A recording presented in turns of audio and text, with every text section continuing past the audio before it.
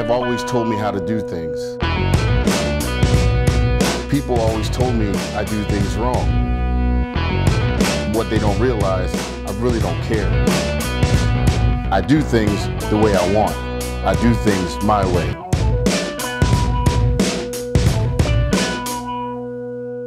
Hey, IFBB Pro, Johnny Jackson here. Welcome in.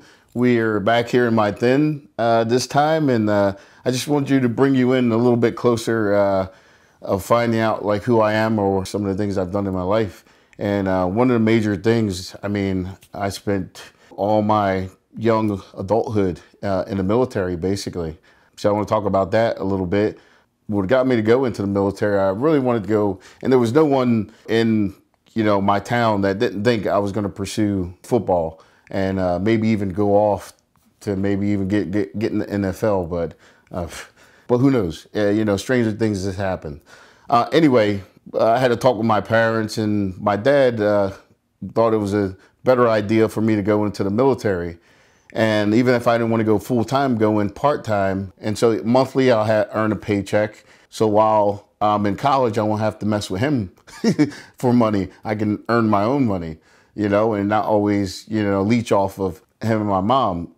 So with that, pretty much what my dad said was golden to us. So I had to think twice. I went ahead and searched out a recruiter and found out the deal. Luckily, we had a National Guard unit. It was only about 5 or 6 miles away from my mom's house, the 144th Supply Company in Hamilton, New Jersey. So anyway, I went in first as a 44 Bravo, which is a welder.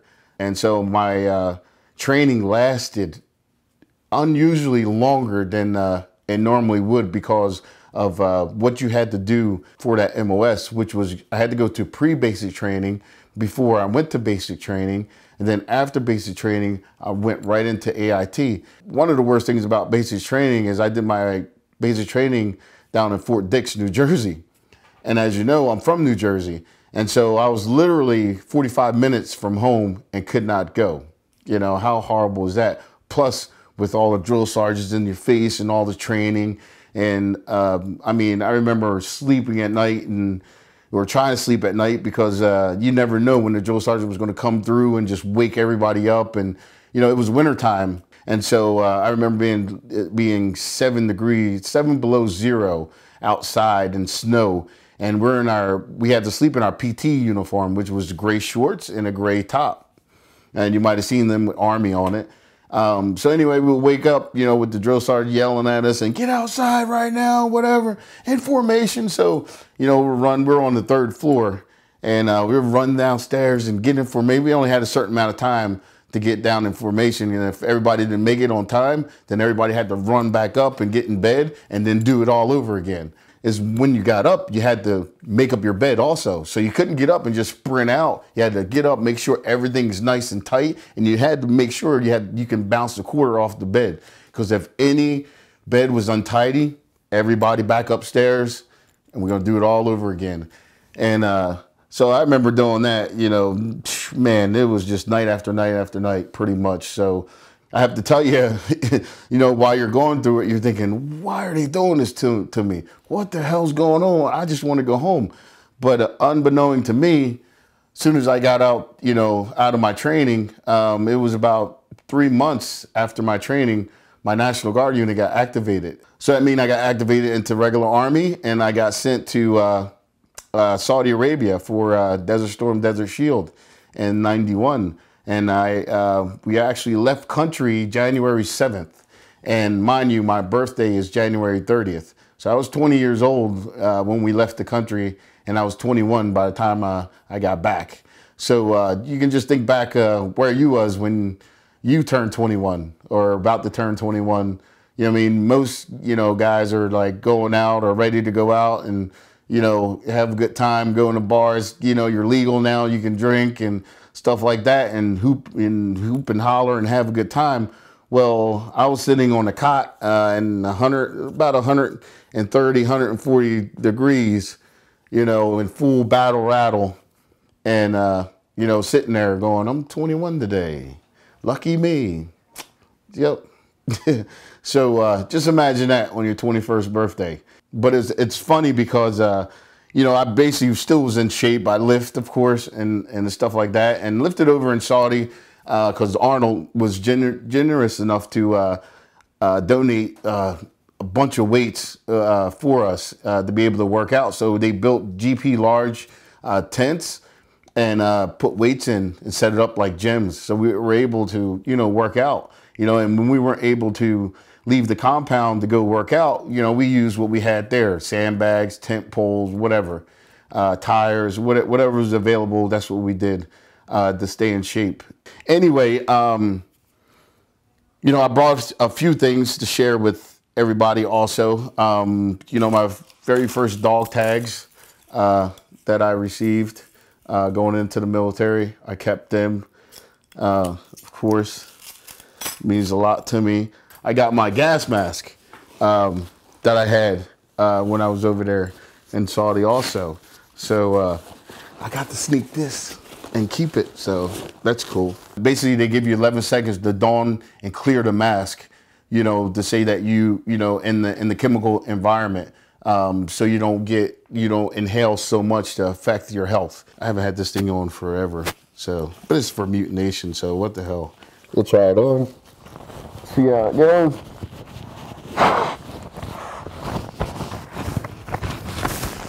It's not going to be 11 seconds, but it's still a pretty cool prop to have, around for memory's sake. So imagine walking around in this and doing your training and building sandbags and everything else, with this stuff on. With that alone is stifling. So you can imagine having this on and then a mop suit, which we had to have on quite a bit over there because we had no idea whether, chemical weapons were being used or not. And we got scud attacked quite a bit.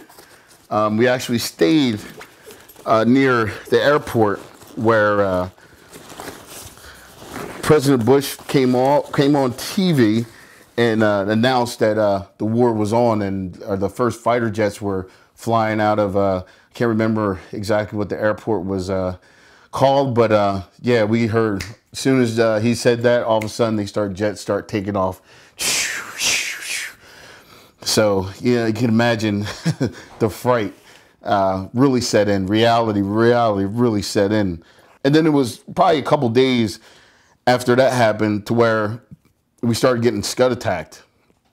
And man, it was the scariest thing ever. And all the company, it's funny because we got used to it. But I remember the first time we got the scud alarm came on. We were in Khobar Towers, by the way. It was 7-story buildings, brick buildings that we stayed in.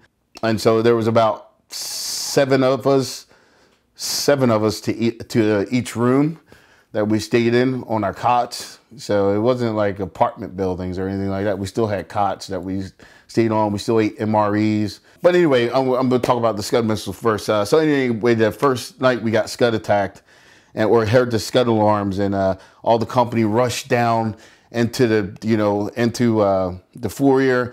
And then we all gather up and we're like, yeah, it's getting real now. It's ready to go. And everybody getting charged up and stuff like that. So then we all come out of the building and kind of get in some kind of formation, all this stuff. And, we didn't realize until the next day when we talked to other companies that was there already, they were like, we were all watching you. We were all standing there at the windows watching you guys because we did the same thing when we first got here. But the safest thing or the thing to do is just stay in the building. There's no need to be out in the compound, in the open, because, there's such a big kill radius for the scud missile. I mean, it's not going to do any good. Anyway, so we realized that, and we stayed in our buildings. We got so used to getting scud attacked. We had been there for a while. We got scud alarm. Then we all hovered up near the window, near the picture window. So we make a countdown because after the alarm, you have about, I think it was like 20 seconds. Then you actually you can't see the scud missile. It's night, but you can see the flame from the scud missile. So we stand there and all of a sudden it's 10, 9, 8, 7. We're all counting down to 1. Then all of a sudden you see the flame from the scud missile coming across. And then you hear over at the airport, you know, the hatch is opening up for the Patriot missile. So you hear real loud, and then you see so the Patriot missile straight up in the air. You just see the fire from it, and then it'll just take off after the Scud missile, and then you see the big explosion, and then the delay, and then boom, boom. A Patriot missile hit a Scud missile over our compound, and the next day, you know, everybody went out and kind of searched around to see what kind of damage was going on. We seen like pieces of whatever, who knows what it was, but it was like little canisters, and there was like white powder and stuff like that. And I had my mop suit on minus my gas mask, holding my M16, and I was kneeling down over top of it, taking a picture, you know? And I'm like, now I look at him like, you idiot, you have no idea what that was, you know? So, yeah, being young, being ignorant is bliss, I guess. You know, and knowing that. And then over here, I have my frag vest that helped protect me from fragments. Being when I was over in Saudi, I was a 12 Bravo. I changed my MOS to 12 Bravo, which is combat engineer. So we breached minefield. We made the way for everybody to get through the minefield to get to the battlefield. Yeah, we had some pretty hardcore guys with me over there, and we had some really big missions to accomplish. So I'll show, this is one little, this one medal is really special to me. This is from the U.S. Army Central Command in Kuwait, and the Command Sergeant Major visited our company, and because we're just doing such a good job over there, and presented us with these medals. So that was pretty, really cool. Then I had the National Defense Medal, and the Kuwaiti medal here, another Kuwaiti medal, Army Achievement Medal here, this from my National Guard unit, the National Guard medal there. So just brought out a few just to share, a few medals there. Then also some pics, just a few. Here's a pic of myself and my buddy, Robert Silva. And we were so close. They used to call me Silva, him Jackson. I mean, me and this guy was like inseparable, seriously. God, I miss this guy.